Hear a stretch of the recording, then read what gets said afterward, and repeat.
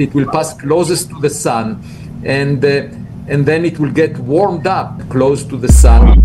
As astronomers detect a new traveler from beyond our solar system, 3 I/Atlas. But what should have been another data point triggers alarms. It moves with impossible acceleration, and its chemical signature defies nature. NASA confirms the unthinkable. This interstellar object is not natural and is now locked on a collision course with the Sun. If 3 I/Atlas truly isn't what it seems, how was it found, and what could its journey reveal about our place in the cosmos? At 2:17 UTC on July 1st, 2025, the Atlas telescope in Rio Hurtado, Chile, captured a string of images while the night crew monitored the incoming data stream. Automated detection software flagged an object moving against the background stars, its trajectory and speed outside the usual patterns. The alert protocol kicked in, sending a digital notification to the on-site operator's console. Unidentified, fast, and bright enough to stand out at magnitude 18. The system assigned a temporary designation, A11PL3Z, and prompted the operator for immediate review. Within minutes, the night shift astronomer began cross-checking archival images and verifying the object's motion. Standard procedure called for a human scan of the data to rule out false positives, satellites, cosmic rays, or imaging artifacts. The object persisted across multiple exposures, its path cutting a clean line through the border of Serpens Cauda and Sagittarius. The operator logged the event and prepared the data package for the Minor Planet Center, double-checking timestamps and coordinates. By 3:06 UTC, the discovery file was uploaded to the MPC's confirmation page. The handoff from automated detection to official record was complete in less than an hour. The Atlas crew documented every step, from the first flagged image to the final data submission, following a protocol refined over years of near-Earth object surveys. That night, the process unfolded with textbook precision, but the object itself, later named 3 I/Atlas, would prove anything but ordinary.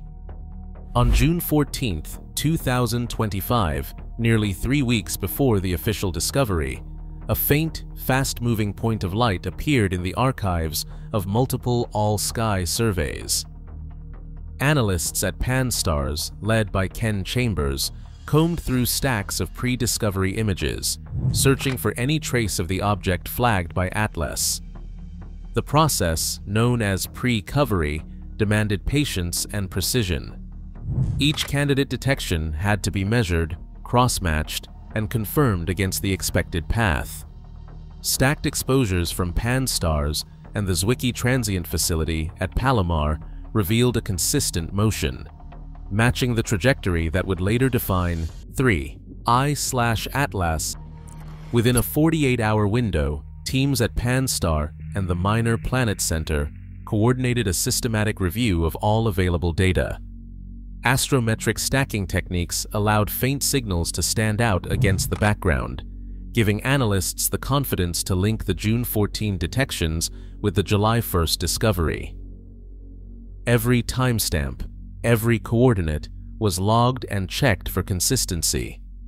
The MPC staff verified the chain of custody, ensuring that the object's presence in the sky was not an artifact or a statistical fluke. By the end of the review, the evidence was clear. 3 I/Atlas had been in the field of view weeks before its formal identification. The archival confirmation not only extended the observational arc, but also anchored the object's inbound path, allowing for a much tighter orbit determination. This careful, collaborative verification laid the groundwork for everything that followed, setting a high bar for data integrity and transparency as the story of 3 I/Atlas unfolded. Spectroscopic observation soon added a new layer of intrigue. On July 20th, the Very Large Telescope in Chile recorded a spectrum from 3 I/Atlas that stood out in the archives, a bright, unmistakable signature from atomic nickel, but with iron lines absent even at the deepest exposures. This was not a subtle deviation. Over 40 days, repeated measurements from both VLT and Keck too confirmed the pattern: strong nickel emission, no detectable iron. In solar system comets, nickel and iron typically appear together in near equal measure, their atoms released as dust and ice vaporize in sunlight.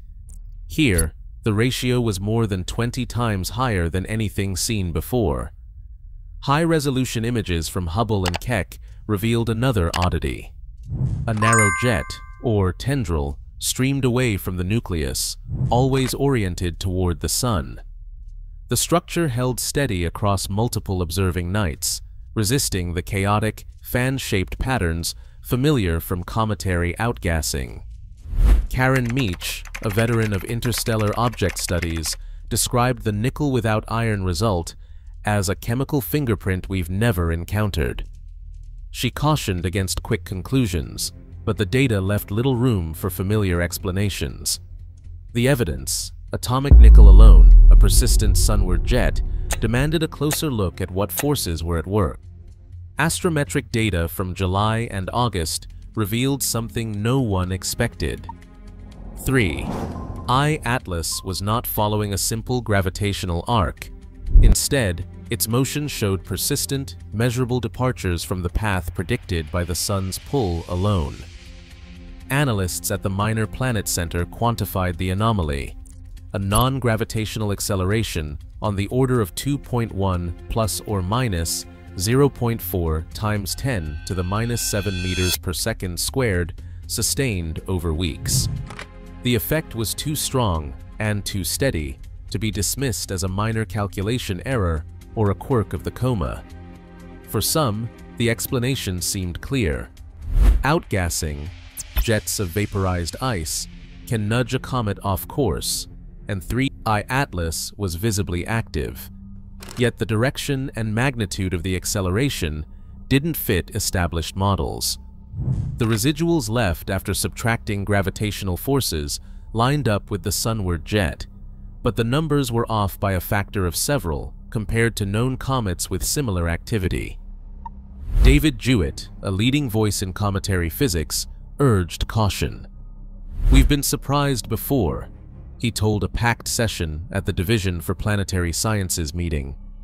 "Non-gravitational forces can be tricky, especially with objects we're seeing for the first time." Jewett pointed to the need for more precise orbit modeling and a longer observational arc, warning against jumping to conclusions about exotic origins. The debate sharpened the focus. Only with a refined orbit could the true nature of 3I-Atlas's motion be resolved. Paul Chodas, director of NASA's Center for Near-Earth Object Studies, released the latest orbital solution for 3I-Atlas on August 9th. The numbers were precise, the uncertainties shrinking with each new observation.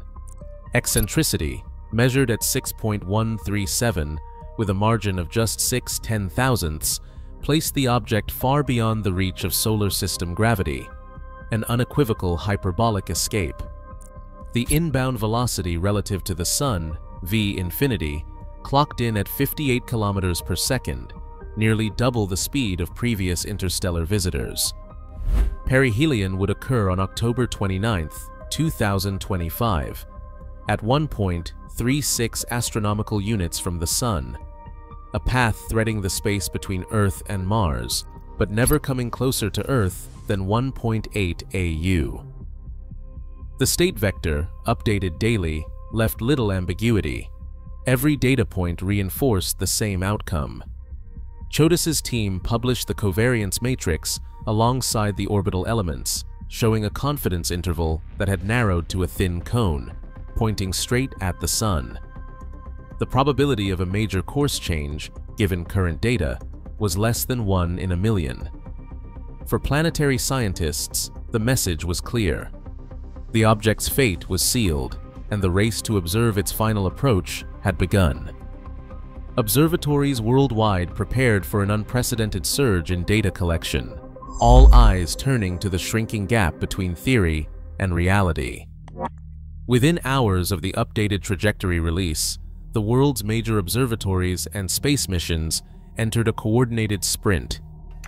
Amy Mainzer, leading the NEOWISE mission, called an emergency session with teams from Hubble, Keck, JWST, and the Minor Planet Center. Schedules were cleared, instrument priorities reshuffled, and a global data pipeline was established to ensure no observation was lost as 3I/Atlas approached perihelion. Each asset brought a distinct capability. NEOWISE focused on thermal infrared, tracking heat signatures invisible from the ground and searching for any anomalous emission patterns. Hubble and JWST were tasked with high-resolution imaging and spectroscopy, aiming to resolve the jet structure and probe the chemistry of the coma. Keck's adaptive optics supplied rapid-response optical spectra, while ground-based arrays like Pan-STARRS and Zwicky Transient Facility delivered continuous astrometric updates. NASA's solar missions, SDO, SOHO, Parker Solar Probe, and Solar Orbiter, adjusted their pointing and cadence to capture the moment of closest approach. Engineers at Mission Control reviewed data transfer protocols, ensuring that every byte from space-based assets would reach analysis teams without delay. Across continents and time zones, a network of scientists and engineers stood ready, each link in a chain designed to capture the fleeting signals of an interstellar visitor's final hours. On July 1st, 2025, the Atlas survey recorded the first confirmed sighting of 3I/Atlas, only the third interstellar object ever detected. Within 48 hours, data from Pan-STARRS and the Minor Planet Center verified its trajectory, and archival images from June 14th established a clear inbound path from outside our solar system. Spectroscopy revealed strong atomic nickel, but no iron, while imaging captured a sunward jet and measured a significant non-gravitational acceleration. NASA's Jet Propulsion Laboratory calculated a hyperbolic orbit, eccentricity 6.137, perihelion on October 30th, and a closest approach to Earth of 1.8 astronomical units. Despite these precise numbers, the origin and composition of 3I/Atlas remain unresolved. Some data, including classified instrument readings, have not yet been released.